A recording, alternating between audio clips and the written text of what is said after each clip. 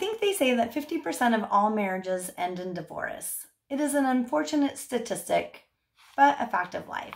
So I am going to show you how to sell a house during a divorce. First of all, I want to tell you I'm very sorry you're going through this. I know it is a tough time for you and your family. Divorce creates a lot of stress and concerns and financial questions. I have been there myself and I know how hard it can be. For many people, selling a home is very hard because of all the memories and the history. Just remember, you will always have the memories, even without the house. Many of the steps to selling a home are the same whether you're going through a divorce or not, but there are some key steps you need to take if you are going through a divorce, and I'm going to go over those with you.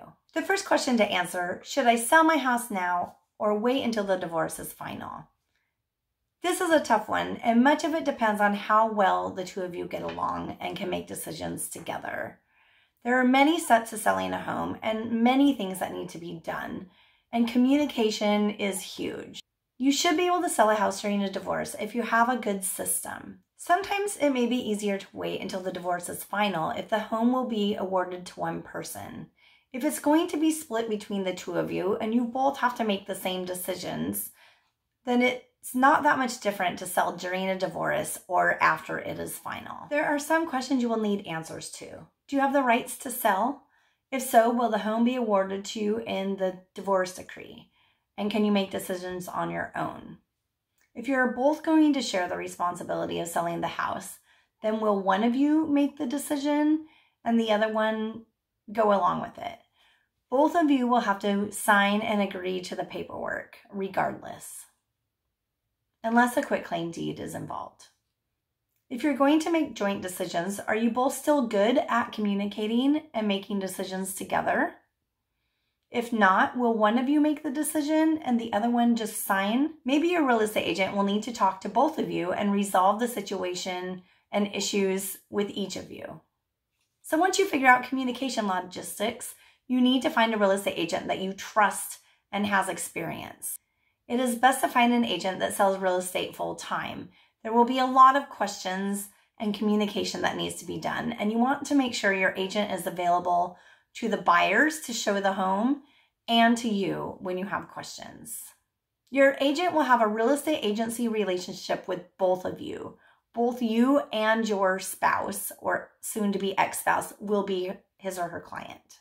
Your real estate agent will partner with you to determine market value of your home and what you will net at closing to determine if you have enough equity to sell. It is quite expensive to sell a home, so you want to make sure you don't go negative.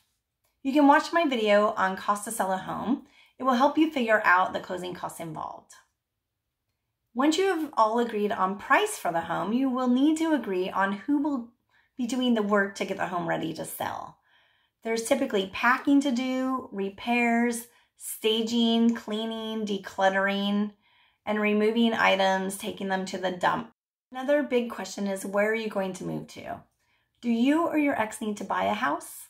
If so, do you need the proceeds from this house to purchase a new house?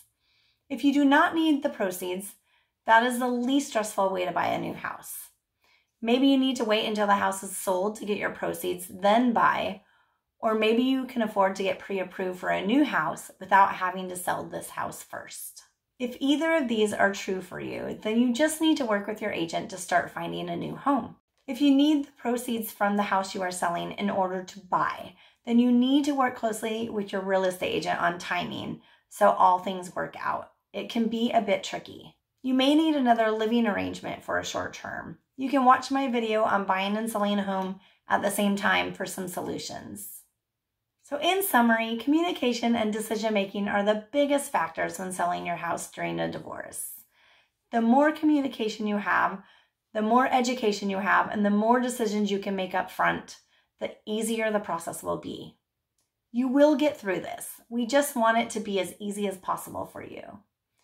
If I can answer any questions, please message me or fill out the buying and selling form below so I can help you through this. Thank you so much for watching, and I will talk to you next time.